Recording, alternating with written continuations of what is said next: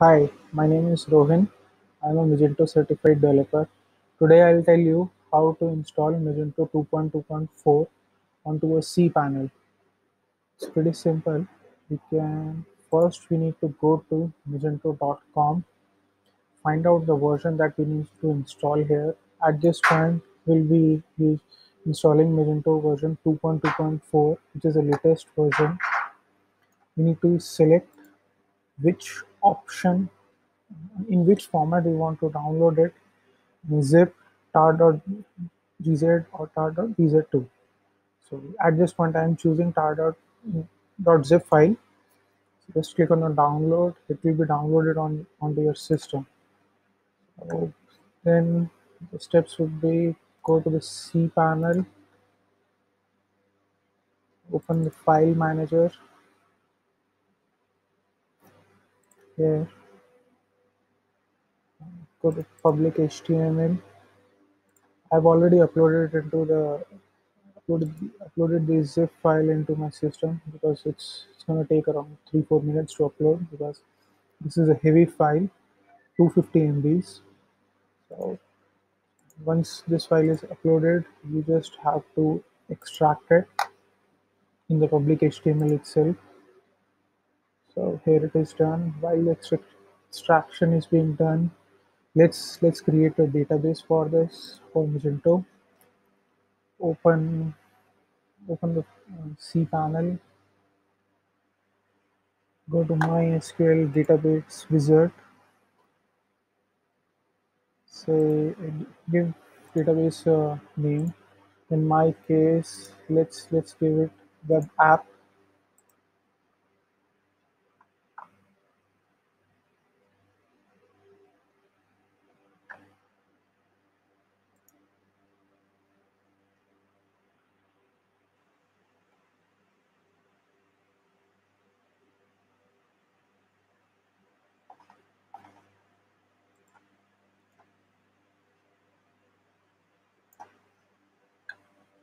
Yes, the files are extracted now. Let's click on close. You can see all the files have come up here. If we need, we can delete this zip file if it is taking too much of space. So let it be here for some time.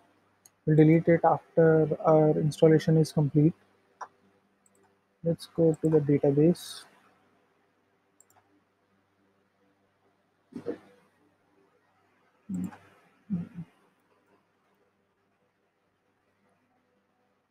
Use a random password.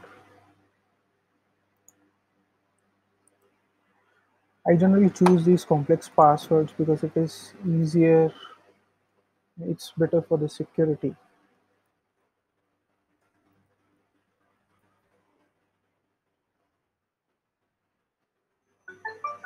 I'll store that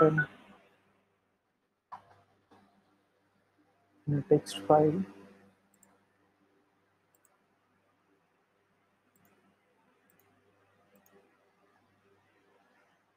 I created a user.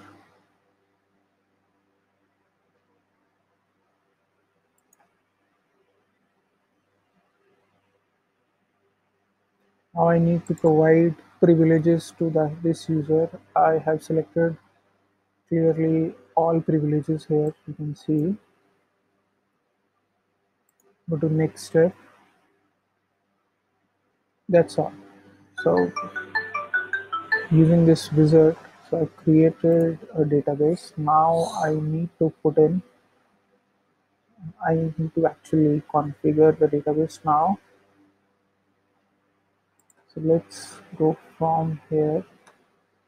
So my cpanel instance name is rohinm2.permit.in.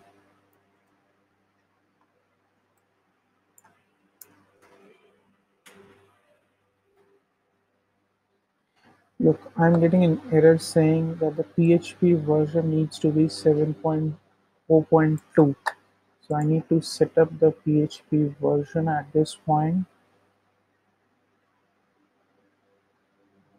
This, I have multiple PHPs installed in my cpanel instance. So let me choose it here.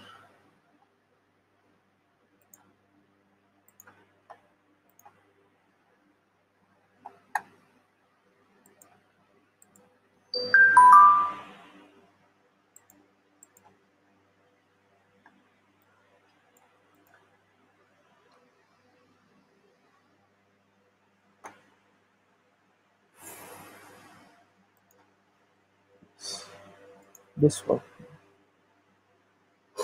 You can see my PHP version has been changed. I have four, five PHPs installed on my cPanel. If you're stuck onto that, you can definitely ask ask your server team to get it configured or upgrade your PHP to at least PHP version 7. Okay, here you can see that this PHP 7 version is showing. So now let's go to the front end, reload the page.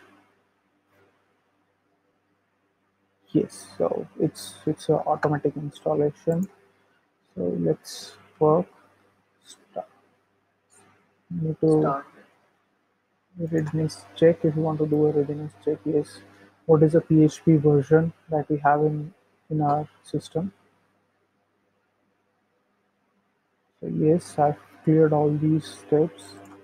Click on next. Now I need to configure these things. Database host name is, sorry about that.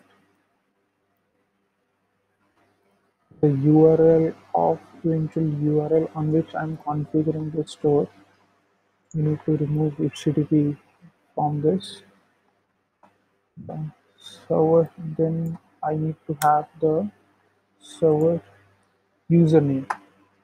So in my case, the username is this.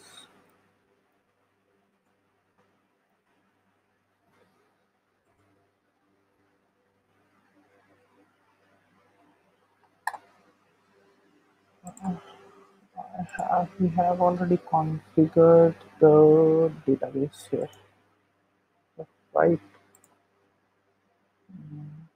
Let's go to cpanel.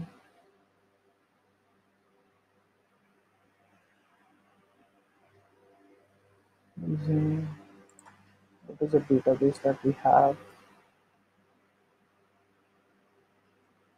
Here is the database name that we have. I'll copy that, put it over here. So database server password. Yes, we'll put it right now so that there is no confusion at the later stage.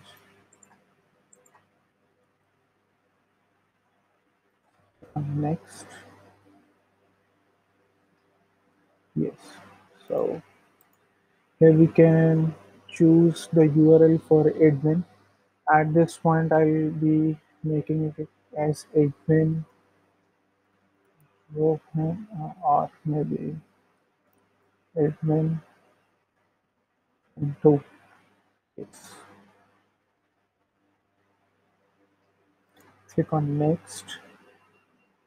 So you can put in the time zone.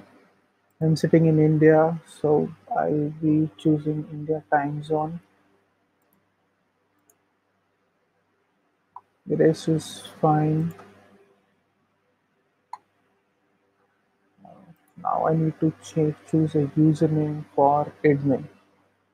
So the username would be Rohan admin. We need to pen down all these things so that we are not do not forget this. Username admin.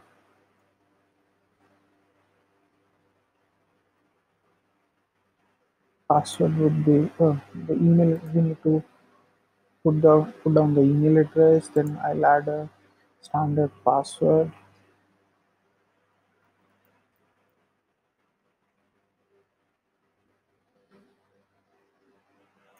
Let's pick up a complex password. In this case, I'll choose the same password as my DB. You can have your own options.